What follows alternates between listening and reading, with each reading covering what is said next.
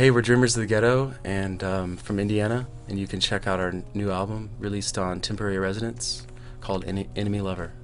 The formation of the band was kind of we demoed out all the songs before we ever went in the studio. We had just had a small budget in a short amount of time, so we demoed all the songs out beforehand that we thought, and then went and recorded them. And that stemmed all from a live show. It was like the idea initially was to record like this like live show of all these songs in this particular order, and then of course kind of adapt it to like an album. And so the writing process, just came from all different types of collaborations. Some of it, Jonathan and I, were from older, like kind of more like MIDI kind of demos and transposing melodies and ideas that we really loved. Some of it was more spontaneous, like on the spot collaboration.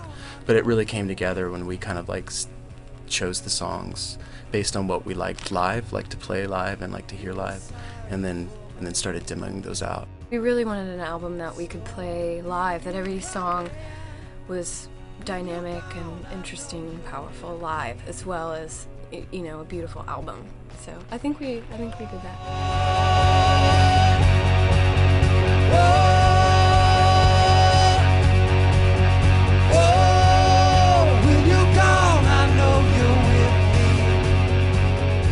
We wanted only on the album what we were actually performing and doing. There's no additional tracks or and we didn't fly any producers from LA. It was very very humble. And then meeting Jeremy and actually him wanting to release the album as is, and then some remixed it, which was a pretty vital part of the whole release.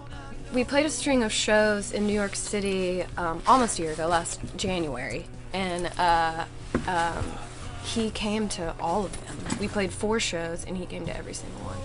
And we got to hang out with him and talk to him, and basically sort of started there.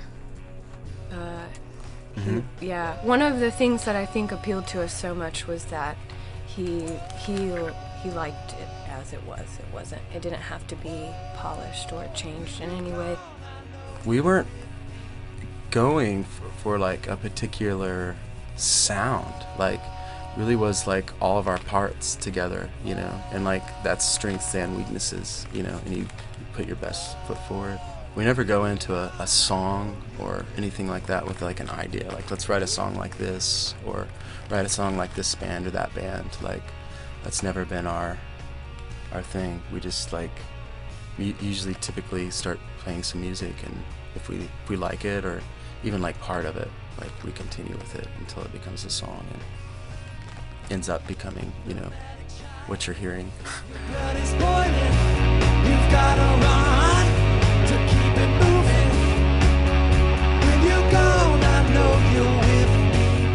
You never know if the new stuff that you're working on is ultimately going to make it on an album or not, but we still keep working. Yeah. Always. I feel like we're always coming up with something new, but it's hard to say if it's going to be made into anything physical or Yeah.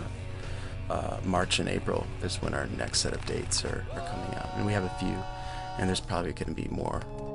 Whoa!